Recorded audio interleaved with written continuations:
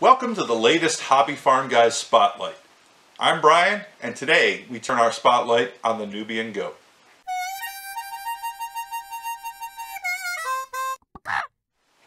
The Nubian goat, or Anglo-Nubian goat as it's known in many parts of the world, is one of the most popular breeds of dairy goat.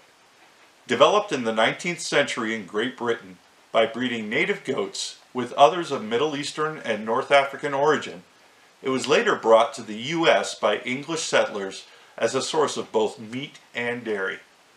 Over time, the breed's use was focused more on dairy than meat production, though many homesteaders and hobby farmers continue to consider them a good dual-purpose animal.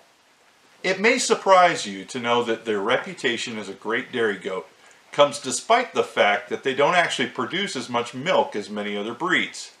However, Nubian milk is considered to be very flavorful, and it has a very high butterfat content, around 5%, and a protein content of about 3.5%.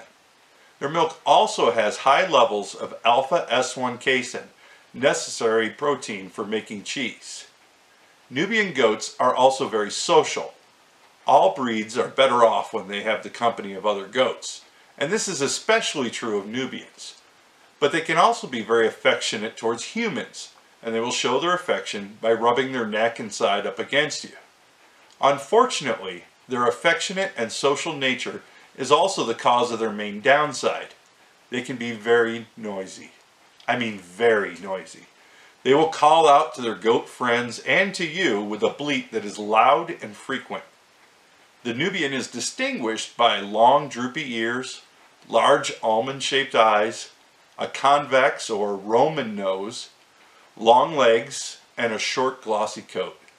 They are seen in a wide variety of colors and patterns, with black, tan, and chestnut being the most popular.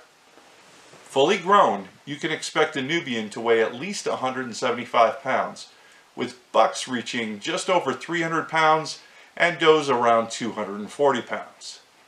The bucks will average 36 inches tall and does 32 inches.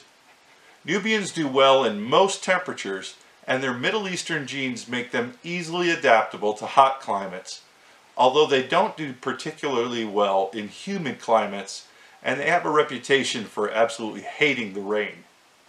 If all of these great qualities still leave you on the fence about this breed, consider this. They're a year-round breeder with a high fertility rate. Now, after all of this, if dairy goats are on your wish list, the Nubians are a great breed to start with. And if you want us to feature any animal breed in our Spotlight series, leave us a comment below. Till then, happy hobby farming.